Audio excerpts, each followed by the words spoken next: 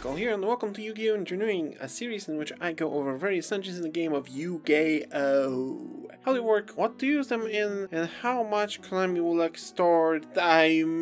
ask for. Once again, I'm going to cover an engine yet to be released in the TCG, so without further ado, let's get hit by Truck-kun so we can get reincarnated into a different world as a trading card game token. The Brave Token series was first introduced as a part of the Grand Creator deck building pack released in the land of Triple Max C in August 2021 and is scheduled to be released in the land of No Max C in January 2022. The engine pretty much instantly became a hit upon its release in the OCG land. At one point, 1/3 of all the decks in the OCG meta were using that engine. Nowadays, it's even more! It just shows how powerful and flexible it is. There are 5 cards that make up the whole engine. There are of course more cards in the Brave Token series, but those aren't that frequently used. So let's see what those 5 cards do and what actually the engine does. Aquamancer is the heart and soul of the engine. With her ability to search Rite of Aramesia, which we will get into shortly, she gives the engine a great deal of consistency. Additionally, she can summon herself Cyber Dragon style if a Brave token is already on the field,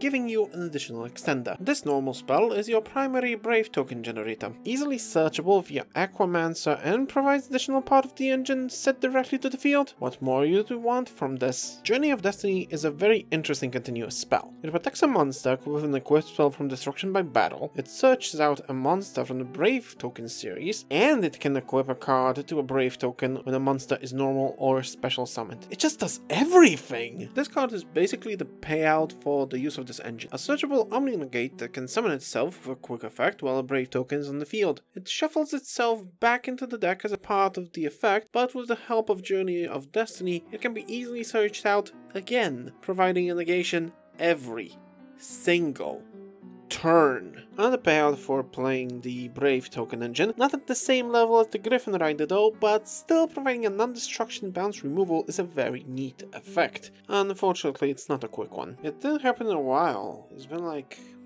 7 episodes? Wow. That's the longest time since I had any solid data regarding a build of an engine and didn't have to go out of my own hunch. It's actually kinda refreshing in a way, you know? Okay, now back to the matter at hand. Since the engine's build has already been crystallized, at least in the OCG, it looks something like this.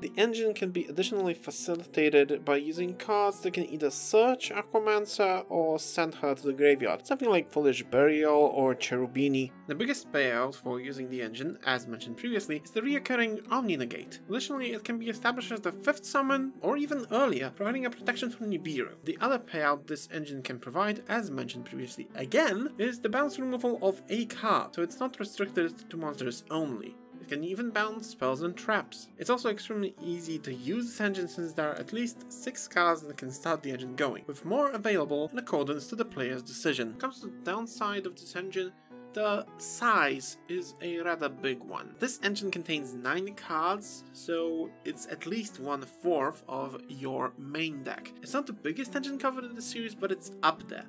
However, the greatest issue this engine has is that effects of normal summoned monsters cannot be used during the turn. Since the fact that activate and resolve upon normal summon are one of the most impactful, mostly in the consistency department, this might make some players think twice about using the Brave engine. In the OCG, this engine has been used in a variety of decks. In the most recent meta, it has found its place in BK variants, Sword Soul, or Dragon Link. That just shows that it's very flexible and can be used in literally anything that doesn't rely on its normal summon. Now it's time to go back. Your mission has been completed. However, if you want to stay, all you have to do is comment, like, and subscribe. With that, I will see you in the next one. Jekyll signing out.